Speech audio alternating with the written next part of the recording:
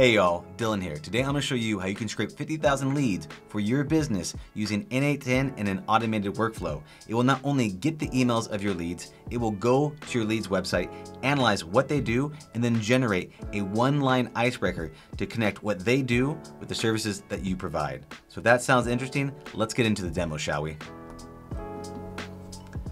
All right, so we have the automated workflow here using N8N. And we are going to go ahead and turn this thing on. What we're going to do is we're also going to go over here to Apify. Apify is a service that will be able to scrape data for you, and we're using the Apollo scraper here. It's running in the background. And all I did was make a simple Apollo search for just a few leads, just to show you what this thing looks like. And what we're going to be doing here inside of this example lead flow, we have all of this data that's going to be compiled. First name, last name, job title, organizational size. And we can see already it's populating in. And if we look at this right here, we can see that this is looping through. It's analyzing the website and is going to create a content based upon what the website is, along with a one-line icebreaker. We can see this getting populated across for this company here, and we can see that this is for Adam, and we have a nice little introduction on who Adam is, what they do, and connecting our services to theirs. And this is going to loop through over and over again with every single one of your leads, all the way up to 50,000 leads for your business. I'm gonna go ahead here and show you what this looks like. And we can see this thing looping all the way through here. And we're gonna just go ahead and wait till this finishes. All right, you can see it just completed here. And if we scroll down here, we can see all the customized messages that just got sent.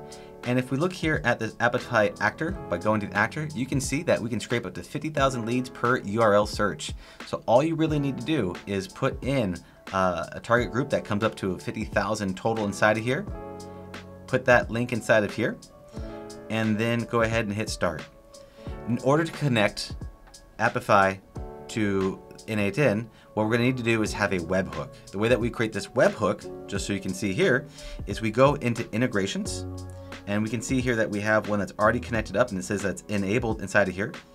And we can do this by putting this on run succeeded. You see the different ones that we have here? And so we have when the run succeeds, that's when we want to send the data across to N8N. Once we have this webhook in place right inside of here, and we know that the way to create a webhook here is go and hit this plus sign, type in webhook, and then be able to drag this over and across just like that. Now, in order to get the data set of Apify here, so when it completes, we grab that data, we need to create an HTTP request. So HTTP request, drag this over here, we can see like that, just like that. And we're gonna go ahead and delete this just so you can see what this is. And the way that we do this is we need to get this URL. We can see here that Apify has this amazing little drop down of this API for getting endpoints. And we can scroll down here to the bottom where it says get last runs dataset. And we can go ahead and copy that. And we copy that, we can bring that over to here and paste this in. And you'll be able to now get that data set of all the actual data that you want. We're then now connecting it up here to the Google Sheets, and inside this Google Sheet we can have, we are connecting in this by URL, and you can see that we are simply just dragging these over like this to be able to match them up all the way across to the bottom. We're going to be leaving the website content and icebreaker blank because we're going to be saving that for the looping pattern. We want to have this loop over time. This will then do another HTTP request, which will be going to the website. And we're using this looping items module and connecting it from the website. So you can see here where it's looping through each one by one. And we're connecting this website one right into here.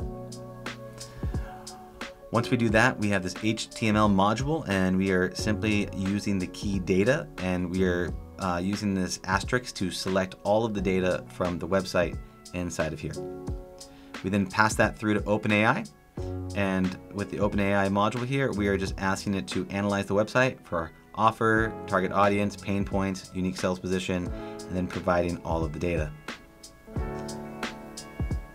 Once we get that data out, we want to then be able to add this back inside of here, which will then append or upsert this data right here into this section.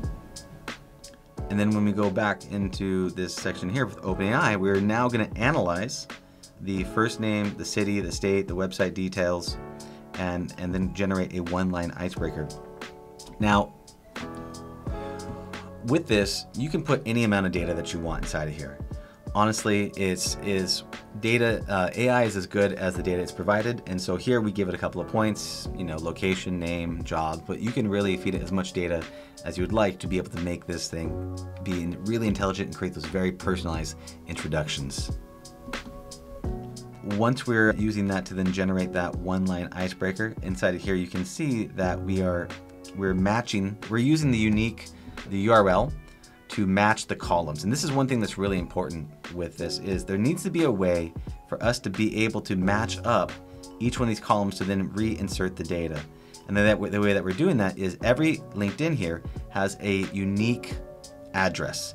And we're using this as the key, unique LinkedIn URL, to match this inside of here. And then we're just dumping the data back inside of here so that we can add in the additional information. Now, once we do that and we loop all the way through, right, looking at the website over here, looking at generate a breakdown of what the website is, adding that back into the document, and then using AI to then analyze that again and then create that one-line icebreaker. This is how it loops through. And this is the entire process. It's very simple, very straightforward, but also very powerful. So I hope you enjoyed this quick run through of how this system works. If you would like me to build a system like this for you, I'll have a link to book me in the description down below, and I'm happy to set this up for you. And if you would like this actual workflow, comment down below that you are interested in this workflow, and I will go ahead and make it available to all of you.